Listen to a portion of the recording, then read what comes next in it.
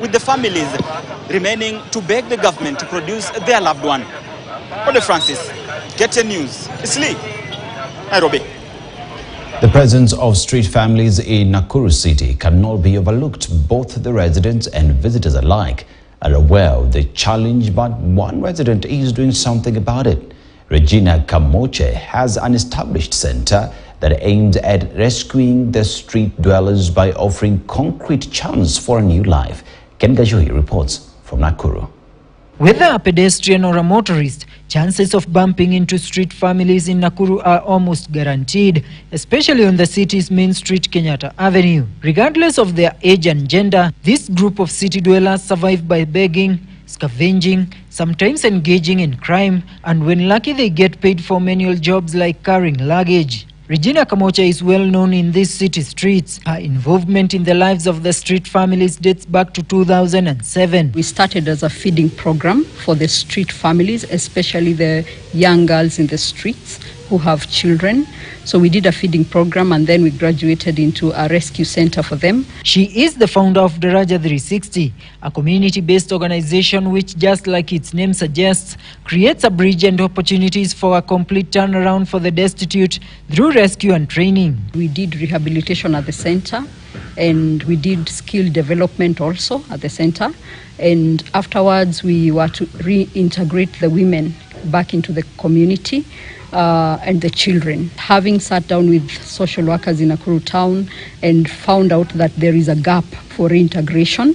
So Daraja now addresses the issue of reintegration because we saw a gap in it. The CBO is currently sponsoring the education of 35 beneficiaries ranging from early childhood to universities. 48 young mothers rescued from the streets are currently at the center. Here they learn and practice hairdressing and tailoring. Among them is 37-year-old Monica Wanjiru, who was rescued in a shack at the Gyoto dam site. Ni mama wa watoto 6. Nilijipata kwa street, lakini ni shida tu ilikuwa imetuma nitoke kwetu. Nimeenda kwa street nikiwa kasichana kadogo. Nimeweza kupata watoto wangu nikiwa street. Watoto wangu wenye walianza kukua wakubwa, I think nilikuwa naambia tu God, Mungu, sitaki watoto wangu niwalee kwa street. Sitaki niishi maisha ya street na watoto wangu. Mimi niishi maisha ya shida, then watoto wangu waishi maisha ya shida. Ndio Mungu akakuja. Wanjiru is now an assistant manager of the CBO's textile unit.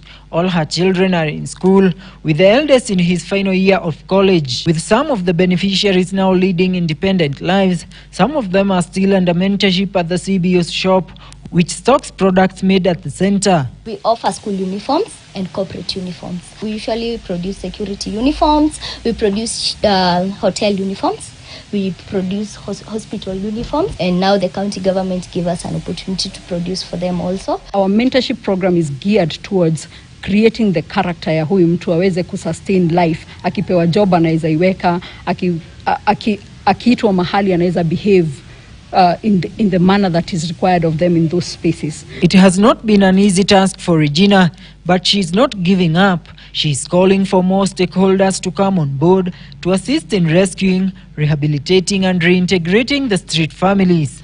Ken Gashuhi, KTN News. Lewa Conservancy has adopted the use of Earth Ranger, a revolutionary technology that can